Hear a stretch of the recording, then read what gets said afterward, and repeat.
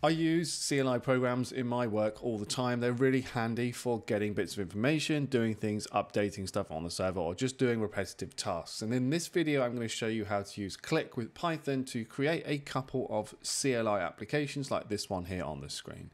So what this one does is it basically takes in an ASIN and then goes out to Amazon, grabs the information, and then prints it back out. I'm just printing the information, but you could of course do anything else that you like with it once you get it back. So when we run it, it looks like this. And we can see we get this information back here. Now this is just the information that I've decided to pick out. You could of course choose any other bits of information from that screen. So let's build another CLI tool, and this time what we're going to do is we're going to grab podcast information from the RSS feed. So this is going to allow us to, let's say, go out and find the latest podcast from whatever URL that we give it. Now generally speaking, podcasts RSS feeds have exactly the same information in them because it's required for them to be uploaded into the various podcast players that we use when we're out and about on our phones or whatever. So generally the information looks like this. So you can use the same parsing and etc. to get the information that you from pretty much any podcast RSS feed. There were some that I found that were slightly different, but we're going to use this one as an example. So I'm going to open up my podcast.py file and we're going to talk through the bits of information that I've got here already. So I'm importing in Click. This is what's going to be using for the framework to give us access to these commands that we can then use from the terminal. We're going to use requests to actually ask for that XML data. We're going to pass the XML with Beautiful Soup. Beautiful Soup is really good for passing XML. It works pretty well and quickly. And then we have a data class here in Python that we're going to use to store the podcast information. All this code will be on my GitHub and there'll be a link down below. I then created a shell of a few functions already. There's a get data one, a parse XML one, and here is where the actual magic happens, where we have our click command and we're taking in the feed URL and then we're going to do the scraping, and then this is so when we run this, it executes this function. We might change some of this as we go along depending on how we feel, but we'll see. So let's get started. So the first thing we want to do is actually get the data. So we need to understand what we're trying to achieve. So if we look at the XML again, let's if I zoom in a little bit more, it might be a bit easier. We have this channel here, and then we have the category, etc., etc. And then we have these items. These items represent an individual episode. So this is what we're going to want to get the information from. So let's say we're going to have the, what information do we put in? Title, link, description, and date. Okay, so there's title, link, the description here, and the date is the pub date here. So the latest episode is always the first item in the tree, in the XML tree. So we're going to basically just grab the index of item for the first one. I'll show you that as we go along. So let's get the information first. So the feed URL is this. I'm just going to copy this for now. So in our get data function, let's go ahead and change this to, we want to have our response. It's going to be equal to requests.get, and we're going to be giving it a feed URL, which is going to be passed into this function. From here, what we want to do is we want to take that XML text and pass it into our Beautiful Soup so we can then look through the tree and get the information that we want. So I'm going to say our soup is going to be equal to, and our Beautiful Soup, and then we're going to pass in the text, so response dot text. This is going to be the XML that we were looking at on this page. Now we have this soup object here. Instead of passing the information in this function, I'm actually just going to return out that soup object so we can then have it in a, so we can then pass it in a different function. So let's just return our soup here. Now we want to take the soup into the parse XML, which is what we're going to get. We're going to be looking at this information inside our code. And we want to grab the information that we want from it.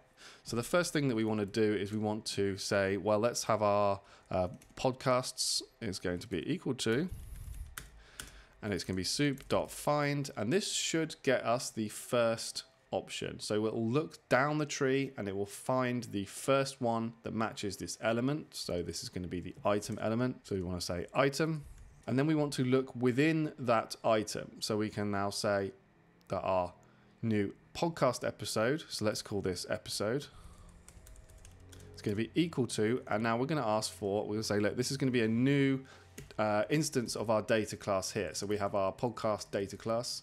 So we're going to say this episode is going to be a new one of these. Let's give ourselves a little bit of room, and we'll say that this is now going to be equal to the title, equal to our podcasts. I'm actually going to change this name I'm going to change this to podcast, and now we'll have, actually no, let's put item. And we'll, in here we can now, because then we just don't have too many things called podcast, we can say our title is equal to item.find, because we're looking within that item podcast that we've just found, the initial one, and we want the title. So we want title dot text. So we want the text information from this. Now we want the link. Need some proper indenting, please. Sort that out with black. So the link is equal to item.find. So where is the link here? Okay, enclosure URL. So we want enclosure URL. So we'll do enclosure. I'm not sure how this bit will work. We'll try this. If this doesn't work, we can then fix it again. It's actually, so it's so there is no text in this one. So this is actually going to be the enclosure tag, and then this is an attribute. So we'll do it. We need to do it like this. So we need to say this is the tag enclosure, and the attribute goes into the square bracket for URL. Description, this is going to be some text, so item.find, come back here, and it is just called description, description.text, and finally the date, which I'm doing as just as a text field at the moment as well. You can convert this. It's in a slightly different format in the podcast, so you would need to convert it, but I'm just going to store it as a date for the moment, so pub date. Dot text, and we can then change it afterwards if we needed to. So let's save this, and then from this parse XML we're going to return the episode, which is an instance of our data class here of podcast.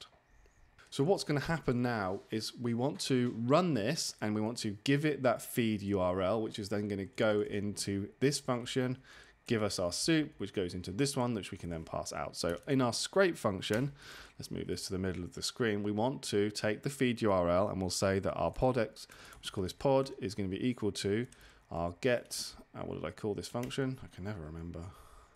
Get data, great name, get data. And we're going to be giving it the feed URL, which is going to be coming from the argument that we pass in our command line. And then we can actually just pass this information. So our episode is equal to pass the XML, which is actually in this pod variable here. And then we'll just print out the episode for now. There we go. And save. I'm just going to double check that. What I'm going to do is I'm actually going to do from rich. We're going to import print. You absolutely don't have to do this stage. This is just so it looks a bit nicer in the terminal when we run it. There we go. So that should be fine. Okay, so I'm going to close out of this now. Save and exit. Let's clear this screen. And let's go ahead and run our Python 3 podcasts. And do I have the URL, please? This one here. Let's paste you in. And let's run. Okay, so we've hit a couple of errors.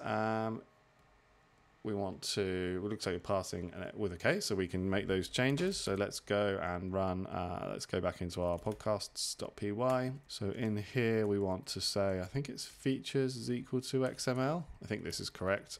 I also mentioned pub date, but I don't think I did that wrong. Let's go back and run this again. So we should get, so we want to run it with Python 3, podcast.py, give it our URL and run. Great, so there's the first podcast episode that we got, K8 versus serverless, and it's this one right here. So this is a good example of the start of a basic command line application using Python. I really do use these quite a lot, and I think it's a very good way to learn how to actually start manipulating data, using command line, using your terminal to work with things. And as you progress forward in your career, it's actually really useful to use. You will be building yourself a lot of command line application tools to do various things. So let's just open this up again. What I'd like you to do from here is to actually maybe take this code, if you understand it well enough, and go ahead and get all the episodes for the podcasts, and then either print them out to the screen, or if you're feeling a little bit more adventurous, save them to a CSV file or save them to a database. If you want to learn how to save to a database, you're going to want to watch this video right here, where I show you just how to do that from web scraping.